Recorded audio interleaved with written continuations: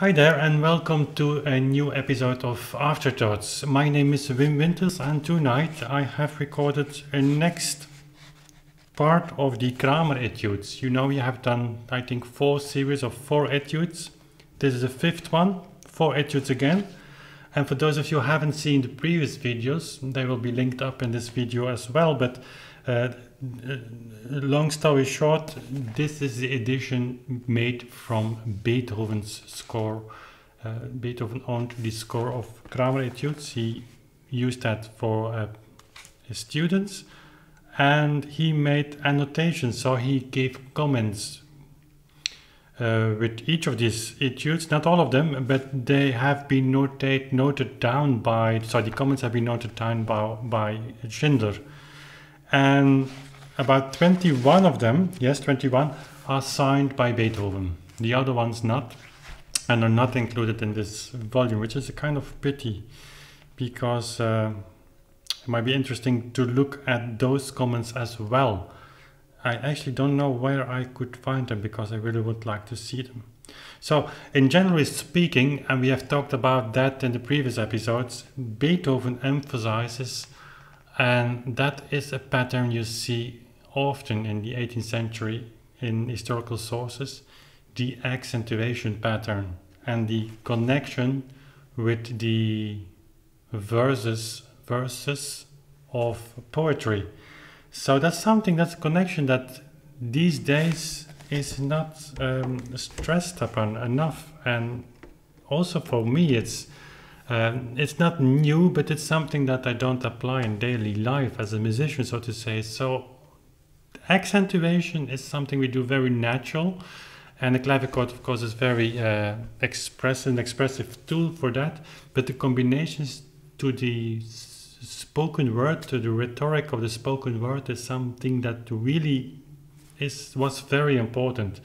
One thing that I should mention is that the inégalité, like the French have, actually Beethoven is writing about that as well. He's writing about long and short, and it's not clear to me whether he means really physically lengthen the note like the French would do to play inégal, so or that he is just emphasizing the long, the heavy beat, and the soft beat, strong beat.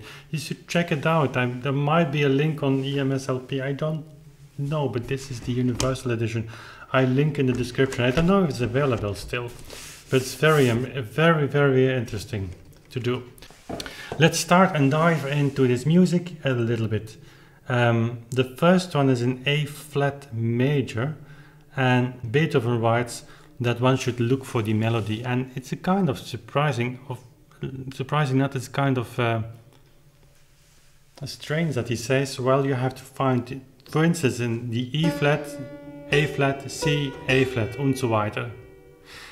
And that the melody is not always on the same space. So what he would mean is actually that you have a lot of counter accents, and I haven't played it that way because I don't really like it that way, but it would sound a little bit like this.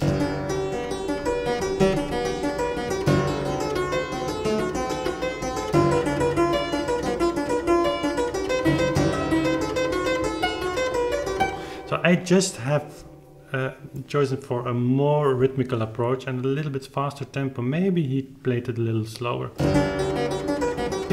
So with the emphasis on the accentuated beat.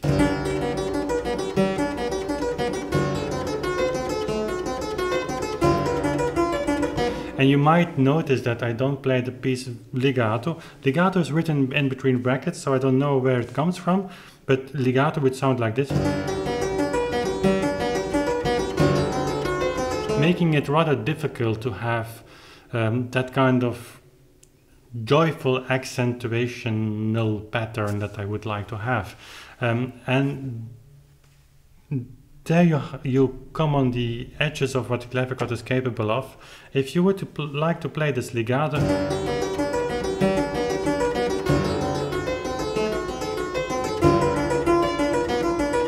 it's very difficult. Here, like this, the A flat and the top, you really have to reposition your hand. and then go back.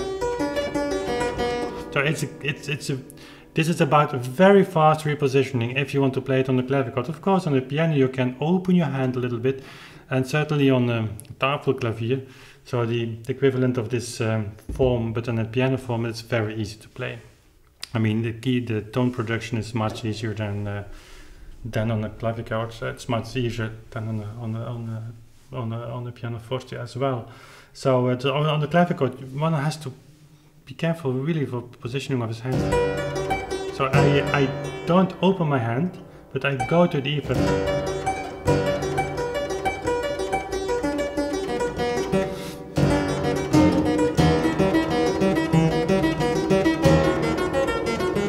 So, and one would ask, well, how can you know when you have to release the note and go to the E flat and the way you go to the E flat?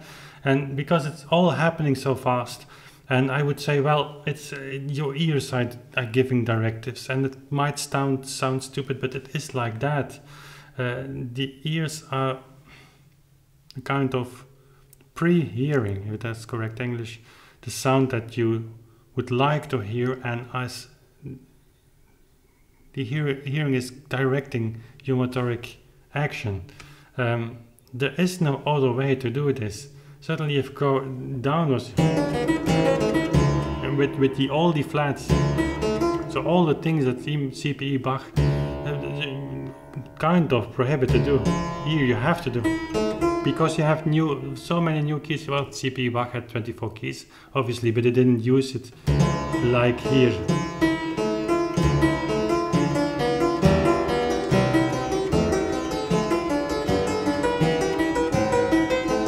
And you can feel if I play it slower that you have more this Beethoven-like melody, and it's kind of beautiful also.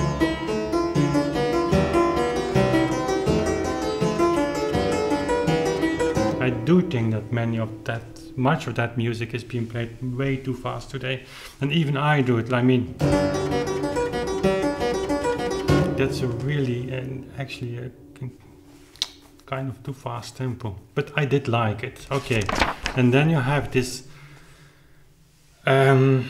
piece that makes me angry. This is the most difficult of all, and I have to say again that I might play it a little bit too fast, but yeah, you know, I know octaves, you know, oh, sevenths, 7, 7th octave, and here's a difficult one. It's going over the octave, so you have to jump.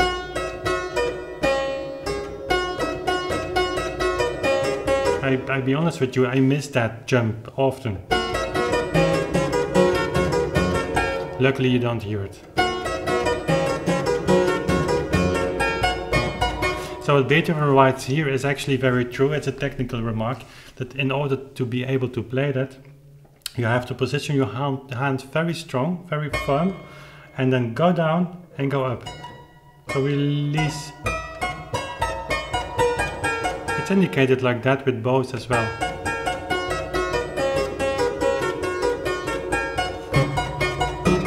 And give attention to the left hand.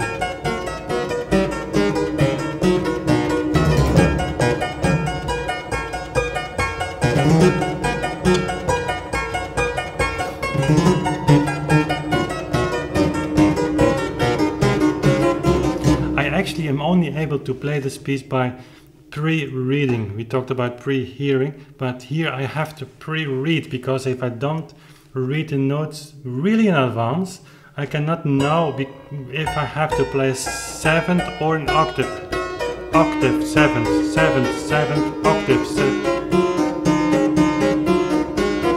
So that's, and another thing is, if I play this piece 2 times, my hand stiffens really, because you need to have a kind of, you can't play this very relaxed, because it's actually written by Beethoven. You have to have a very firm touch here, a little bit with a stiff wrist, not too much, because you have to release the note, but the positioning of the hand is only possible when you really also pre-form your hand, all these words. So the first finger has to be in position all the time. And when you play that till the end, it kind of stiffens your hand. And so if I play this 2 times, I really have to relax a little bit. So this is a very tricky piece. And one of the ones that you really can feel as an etude like.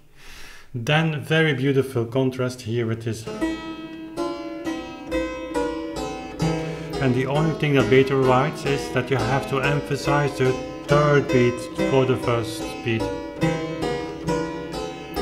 The trocheus like in German. Very legato. Although the bass is impossible to play legato on a clavicle. I cannot go from this B flat to this E flat legato, playing the hands also legato. I would have to shift fingers very swiftly, very swiftly, and that on the clavichord is not possible. Now, the fingering as indicated by Cramer is not indicated as well, so it's indicating a release of the bass.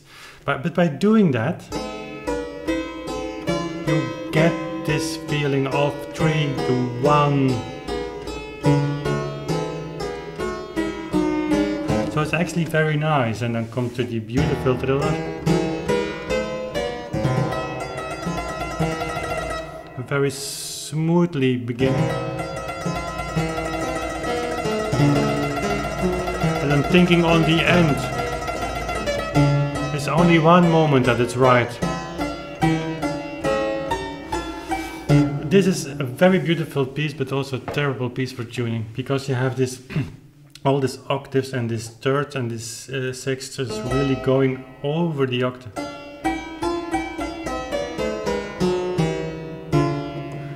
So it's difficult.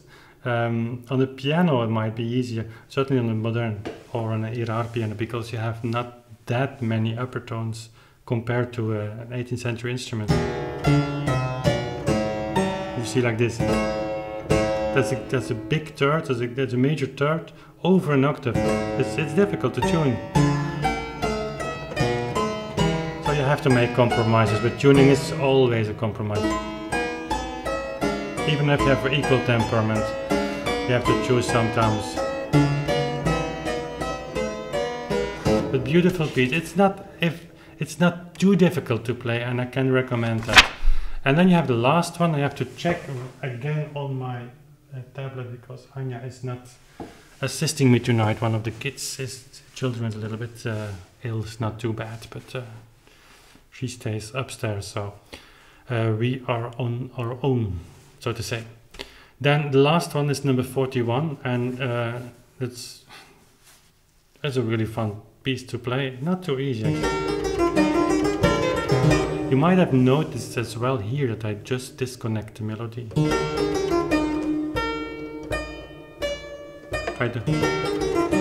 Why am I doing that? Because the tension going to the E and then to this E and to the upper E would give an accent on the clavichord and chord. So I just release it, and that's something I always do. If I have to play a melody or kind of melodic line, or just a figure of whatever, a theme that is complicated, because I have to do another theme or another figure in the same hand, and so you get a kind of situation where you have a kind of stressed feeling. Just release the note and suggest the legato. It's much more beautiful than trying in a very crisp and a very unnatural way to make the legato happening.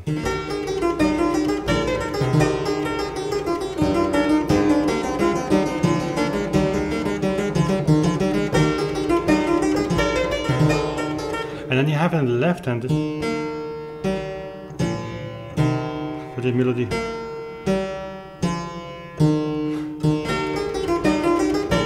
If you really want to let it come out, then you should just do a little cheat a little bit, play it a little bit too little. Certainly, the more narrow that the interval is, the more difficult it is to emphasize the upper notes. But it's beautiful that this bass line is just very relaxed and very long over this 60 notes. I don't play them too legato, it's not indicated legato, it's suggesting just a kind of jeu perlé, like one would say that Chopin had.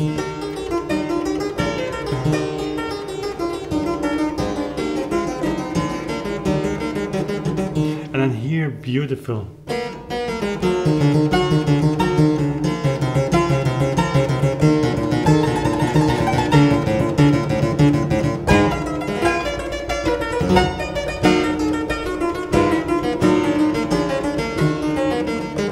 Sorry. Diminuendo.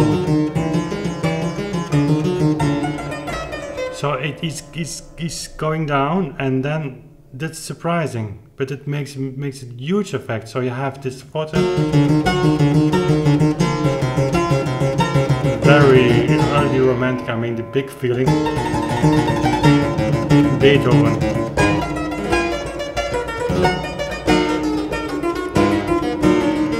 And then diminuendo.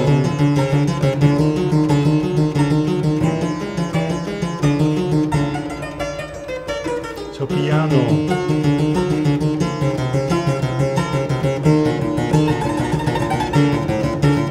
Fortissimo.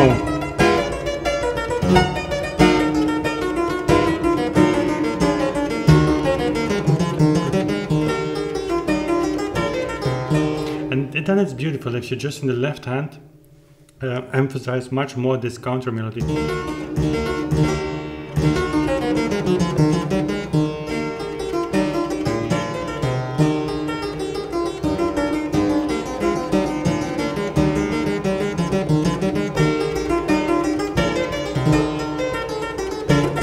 Okay, and so on. So we're finished now in this Beethoven manuscript, so to say. Not the manuscript, but Beethoven score. But Cramer has written tons, not tons, but I think about 80 or 90 etudes. This is just a small part of that, and I will go through the other ones. There are some original prints on the Petrucci library, and of course what's very famous is the Cramer. Now, Cramer Bülow. So Bülow, von Bülow made an edition of the Cramer Etudes. It's an interesting edition because it's completely annotated, giving the detailed insight of von Bülow, so, which is of course not Cramer's time, it's later. But that makes it interesting to see how people those days just interpreted that music. So we might do some other Cramer etudes in the future. Anyway, thank you for watching, and I hope you enjoyed it. I certainly hope you enjoyed the performance of the Cramer etudes and that you liked the music. Next time we will have we are 2nd of March. We're recording now, actually already for the 1st of April 2016, and next time we will have a new sonata by Kostas Papazaferopoulos, a very, very, very beautiful one. I'm really looking forward to share that with you. So again, thank you for watching, and we see each other soon again. Bye.